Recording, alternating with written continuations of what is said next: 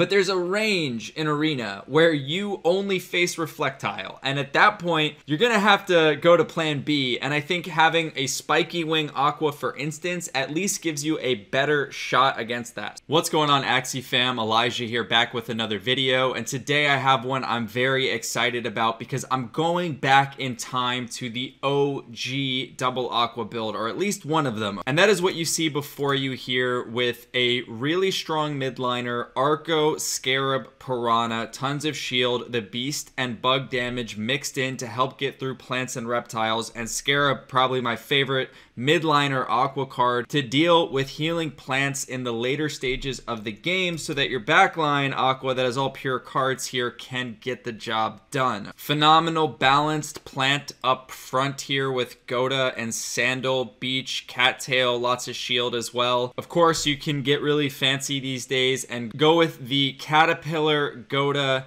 Sandal, Dusk with Cattail. It'll cost you a bit more, but that's probably the best frontliner that you can have these days. So one of the questions you guys might be having is, are double Aquas still viable, especially in a really complex meta with reptiles, plants, birds, all kinds of builds in the top 100? So what I'll do first is run through the top 100, take a look at how many double Aqua builds there actually are. Then I'm going to showcase a few games that I played today with this classic Aqua build and break down my thought process and highlight its strengths and perhaps its weaknesses as well. So first of all, rank 9, we have our one player in the top 10 running double Aquas. He's doing it with a balloon koi version on the back line. Rank 24 going with the double Goda build and eggshell on the back line. Quite creative. He has a chance to pull away some Axies with manipulation there in the late game. Then we have Polaco, who right now is playing a double Aqua build. Very classic with the spiky wing on the back. This is basically my season 19 top 100 team. Then we have another balloon Aqua. Starting at rank 66, we see the build that I'll be covering today with the Cuckoo on the horn. There's another Cuckoo backliner, quite a creative midliner here with Axie Kiss. Not sure how viable it is, but hey, he's in the top 100, so that's good. Another Cuckoo Aqua with Scarab midliner. Here we have an interesting one with Hermit at the mid, but yet again, another Cuckoo Aqua. Back to Spiky Wing, basically what we just saw from Polaco. And finally, one more Cuckoo at rank 97, but essentially that was 10 builds in the top 100 that are using double Aquas, so it is definitely viable at the highest stage, at the highest meta. The real question is, how is it doing in the mid stages on the way up? And I think what I'll do today is cover this build that I find to be doing really nice in the top 500-ish range. I went 15 and 9 with it today. I'm sitting around rank 300 at the moment, and again, I think this will be part 1 in a series that I do around double Aquas for this season. I think next I'll look at the Spiky Wing backliner because I think that's probably going to be better against the reptiles, reflectiles that are out there. But for the sake of today's video, let's jump into some of the games that I played and I'll explain my thought process around this team. So first we have AK-47, different from the AK over at Axie GG, but nonetheless a very tough player. He's in the top 100. And this game is just going to get to show you kind of what this team can do, the firepower that it can bring even against double plants, for instance. Now notice I'm experimenting with having bird eyes and ears on my backline Aqua, which makes it very low HP, 402, but I'm pretty much guaranteed to go first versus almost every other Aqua out there because lower HP determines which one of the same class is going to go first. The downside of that is this backliner actually can't survive 2 110 damage cards and 2 120 damage cards. It'll actually die by a very small margin. Anyway, I'm just playing around seeing the trade-offs. There's pros and cons, obviously, but round 1, I go with Arco double Piranha. His plant already getting smacked in the face. He's down to 159 HP, and we can see here that the firepower is no joke. Round 2, I decide to go with 2 Nemos. I get a nice draw to boost up my energy, and I kind of feel like, you know, I know he can brick wall here, but when I get the little extra damage from the Nemos, I have another beast card and 1 Piranha on the back. I decide to go for it because if I clear up this plant, I'm in great shape knowing that my backline Aqua is guaranteed to go first against this midliner. So he does draw 2 Sandals, which gave him 100 shield up front, but we can see that was not enough. He gets no value out of those Sandals, and now I'm feeling extremely good about this game. I play my Kois because there's no use in saving them for this plant. It's better if I just speed up now and go before this midliner next round.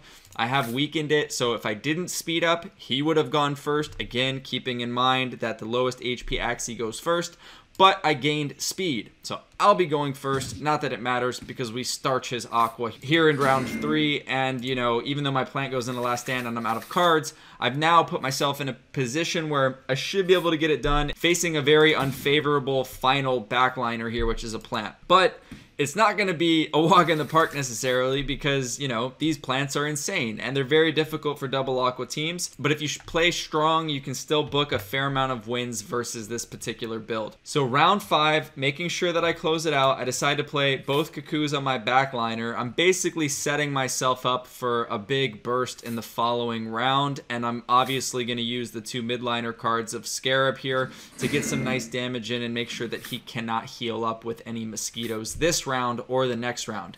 He goes with an interesting play, keeps my midliner alive with gravel. It turns out I draw no cards on it, but I get a full hand on my backliner, and having +2 attack already, I feel like, you know, this is the time for me to go for it and rip this off. He cannot heal, and then next round I already have 1 Cuckoo. You know, worst comes to worst, I'll probably get 2 more damage cards and maybe even get lucky with a 2nd Cuckoo and have a nice bit of damage to hopefully finish him off. But hey, I'm leading with the 120 damage card here. Of course, you always want to lead with the highest damage card when you have attack up, and I don't even think I'm gonna need it next round. That's 167 damage, all 4 cards to the face of that plant. And the double aqua team gets it done that game. So this next game, I'm basically gonna fly through it because it's straightforward. You guys know normally I just play my cards versus buntenna teams, especially because this is a really favorable matchup. So as long as I don't get behind on energy, I'm gonna be in good shape.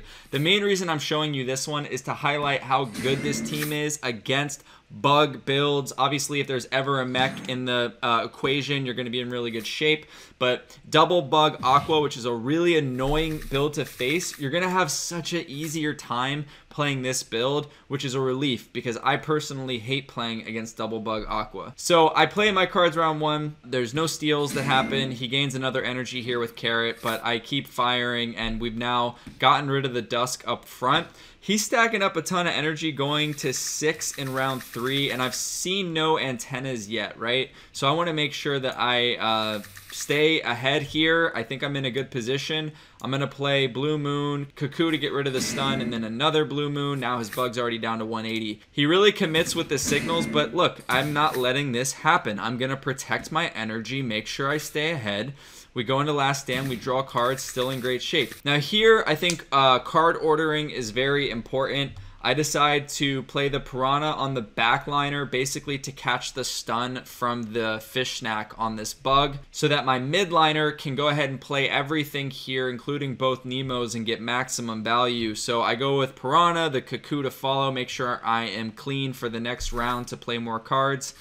And he goes with a fish snack and Cute Bunny, but with the extra Nemo damage here, he's not even going to get any of that off. Down goes the bug, and now, you know, this Aqua here with no speed up, no support, is completely toast. Doesn't really matter what I do at this point. I'm just going to book the W.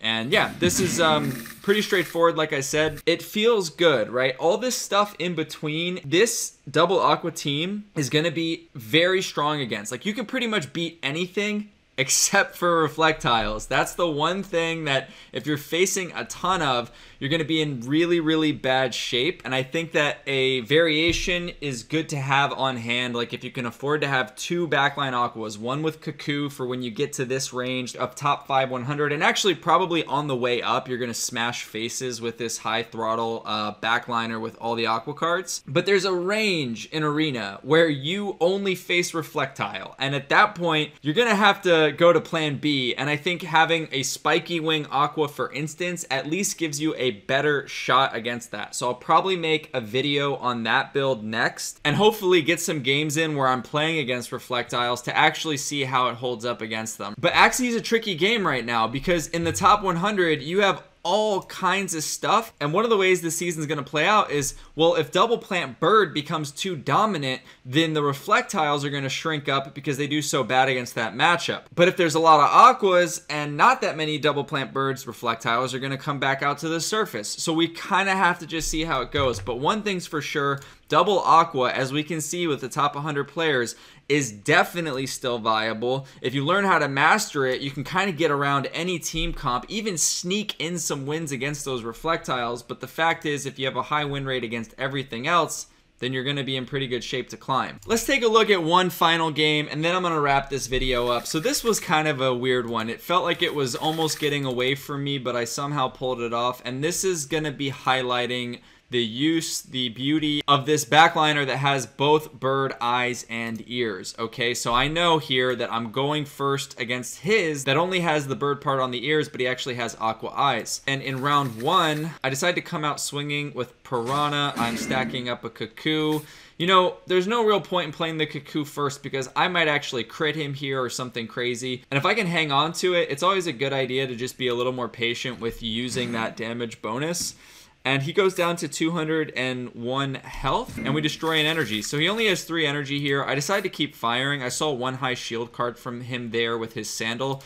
So with 200 health, there's a chance that I, pull off a kill here. And essentially, I just want to keep avoiding that serious steal since I haven't seen one yet. If I get through the plant, that's great. If I don't, I will almost kill it, and then I can figure out, how to approach it in the following round. But down the plant goes. We're low on energy. He has all the energy and options here. He elects not to just burst through my plant, but rather to stock up even more with a double Nemo play, Arco, and Scarab. I'm gonna draw 2 cards because I played Cattail. I have to figure out what I'm gonna do here, because what looks to be happening is him setting up for a serious burst with his midline, which now goes first because he played Arco to kill my plant, and then a very easy 4-card combo on his backline is going to just destroy my midliner almost regardless of how much shield I put up, because these Aqua cards are insane this patch. They do 141 damage because of the skill changes that have been made recently, compared to, I believe it was 134 in the previous versions of the game. So yeah, I have cards, but like playing this Arco and this Scarab isn't going to do anything. I know he's coming for the throat here, and my midline is almost certainly dead. I did consider playing the beach to do exactly this, which would be to throw him off. Like if my plant last stands and he throws 4 cards straight into it, that would be insane and obviously very good for us. If I put up 40 extra shield, I kind of think that would have happened. Let's take a look. So this Arco puts me down to 54 HP. That would have put me at 94 HP.